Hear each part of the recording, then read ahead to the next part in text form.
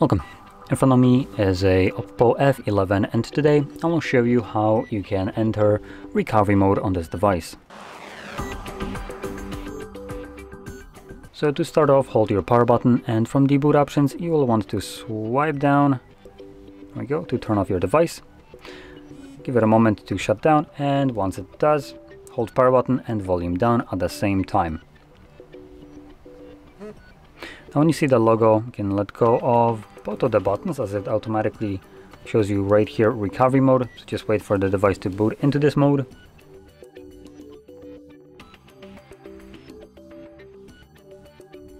From here, click on your desired language, and here is our recovery mode.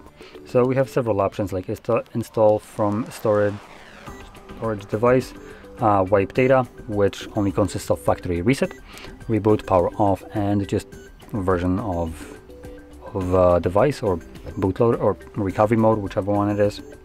So in any case, I'm gonna just select reboot, okay, and this will bring me back to Android.